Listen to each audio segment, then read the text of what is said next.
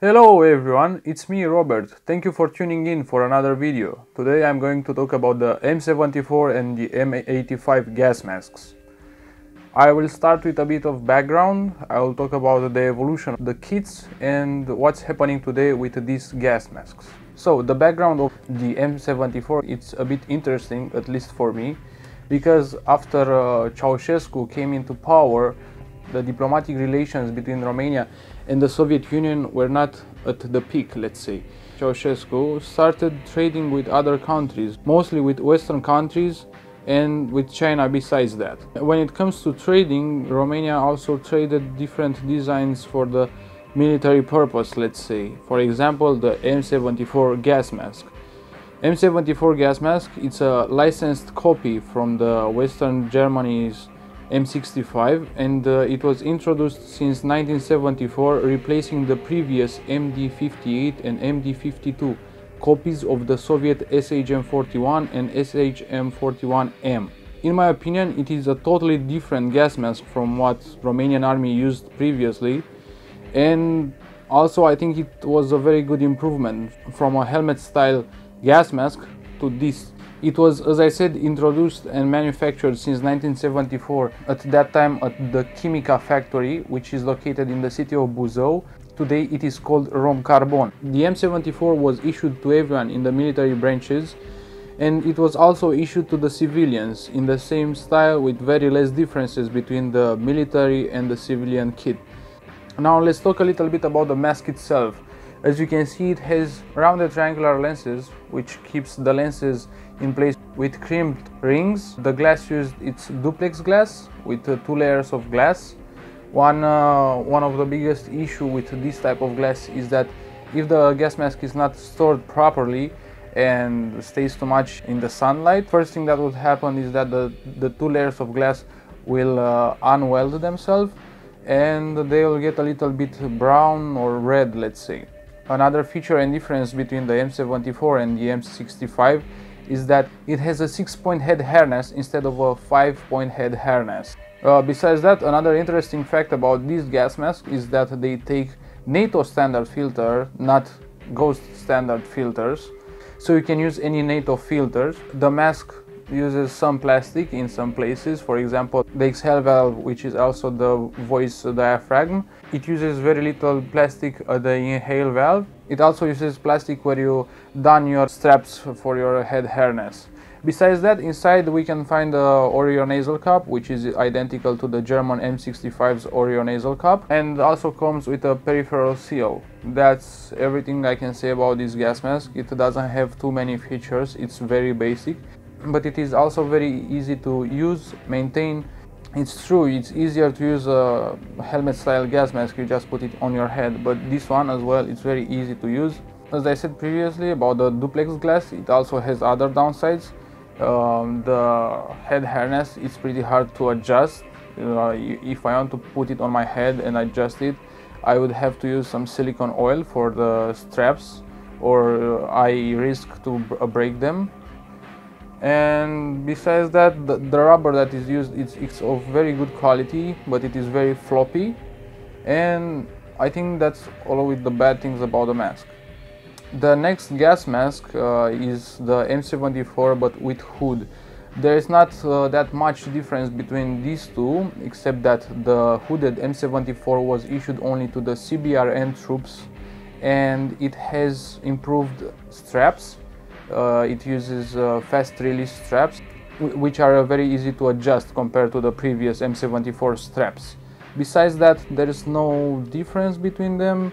You can see the rubber is different in color, but that's just a manufacturing thing. It doesn't say anything special about the mask if it has a darker or a brighter shade of olive green. Another thing that applies for all of the 4 gas masks you can see here is the sizing. They also use Western style sizing, which means size 1 it's the biggest and size 3 is the smallest, and size 2 obviously is in the middle, it's the medium size. Next one coming on the line is the M85, which is the improved version of the M74, let's say. The main differences are the hydration system and the fast release straps. Besides that, there's the same mask, there's the same oroionasal cup, peripheral seal, inhale exhale valve. It takes also NATO standard filters, and the kit is a little bit different. But besides that, M85 and M74 are not that different. And the last one here is the M85F, which is the same with the M85, but F stands for phonic, which means it comes with a VPU. The M85F, it's extremely rare and it was issued only to officers or higher ranks. I think that's everything you have to know about the Romanian M74 and M85 gas masks. So let's recapitulate a little bit. There is the M74 issued in 1974 to everybody. Also the hooded M74 with improved straps, and it was issued only to the CBRN troops. The upgraded version M85, which was issued and manufactured since 1985, and it was issued only to the military. And the M85F, which was issued also to the military but only to officers and higher ranks because it comes with a VPU. Okay, now let's talk a little bit about the kits themselves. They are not very different when it comes to M74 between civilian and military. The military kit would contain the obviously M74 gas mask, the CF4 CBRN filter.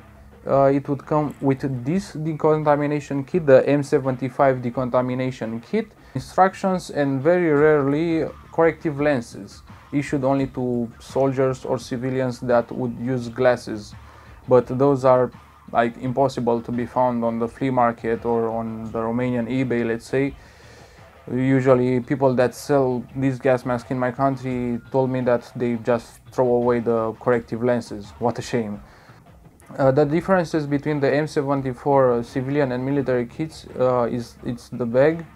Both are made of the same material, same color. The only difference is the closing mechanism, and that the civilian kit comes, the entire civilian kit comes in a cardboard box. They were stored in cardboard boxes in bunkers and different buildings. Another very small difference is between the instructions manual, but it's not even worth talking about it. The hooded M74, there is almost no information about it, about the entire kit, but we assume that it is identical to the normal M74 kit for the military. When it comes to the M85 kit, it comes with a different decontamination kit. This one here, it's the M85 decontamination kit. Also the filter is called M85, it's a CBRN rated filter. The bag, it's different from the M74 one, again because of the closing mechanism. It's, let's say, fast release opening mechanism. And besides that, it comes with a drinking tube which has a bottle adapter, and that's everything for it. Also corrective lenses, instruction manual. And the M85 kit, it's the same as the M85, but also comes with a different bottle, and it comes with a VPU that uses 3 batteries, 2 R10 batteries. I think this is everything about the kits. There are no any other accessories. M74 or M85 never had something like outserts or anti-fogging lenses or anti-fogging pen, you know, that little pen that you use for your lenses on the inside. That's because it just doesn't fog up that badly. You can use it in any condition. Now that I talked about the background and the evolution and differences between these gas masks, the last topic that I'll have to talk about is what is happening with these gas masks today. I'll start with the M74. Some say that it is still issued to the entire army. Some say that it is issued only for training purposes. Obviously, they are not issued anymore to the civilians. People keep finding them in abandoned bunkers and abandoned factories. And M74 is still actually in production, made by the Romcarborn factory in the city of Buzău. I think they manufacture it for export purposes or to sell them in large quantities. Another improvement that they bring to the M74 nowadays, it's the bag, which uses Velcro, but the material and the color used for it, it's actually the same with the previous bags. The hooded M74, Again, nobody knows anything about it. Some say it is still used by the CBRN troops, but currently it's replaced either by the MC90 gas mask or by the Dragger M2000 gas mask, and you can see that in the following pictures. And the M85 is still widespread issued to everybody, let's say. You can see pictures with them at exercises that took place very recent. And M85F, there's like no pictures with them anywhere on the internet or in any archives. I hope you found out this video interesting. I hope it helped you a little bit if you never had any chance to find information about this, in my opinion, interesting gas masks. And another side note that I have to say, there is another M85 relative that is not present today here, but I hope it will arrive soon from the United States. It's the Iraqi M85, but that is another video that I'll have to make when it arrives at my place. So thank you for watching. I hope this was helpful and see you next time. Bye.